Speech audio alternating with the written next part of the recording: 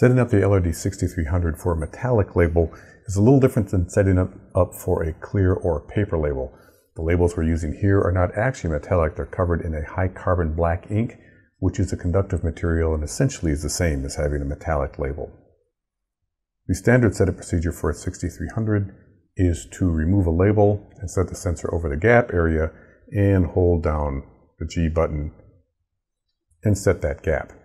But with metal labels, as we begin to move this, you see it's not even seeing the gaps.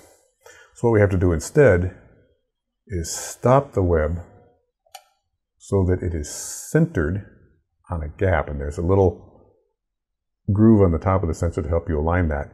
And then we set it at an actual gap instead of on a missing label spot. And then it begins to work. But you see sometimes it's missing them because it still isn't going down far enough. So you have to check that.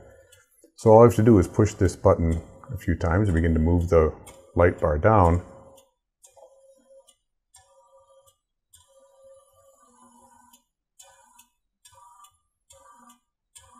And now it's seeing even those labels. So you set it on a gap, then you have to run a few and watch and see if the light's going all the way down. If it's not, then you may have to press the down button a few times to make sure that it always goes down during the gap. The critically important part is that the web be tight against the backplate.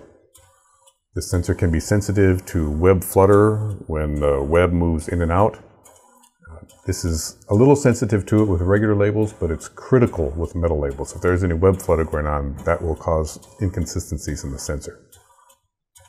But for the most part, it will work with most metal labels using that setup procedure and a nice taut web against the backplate.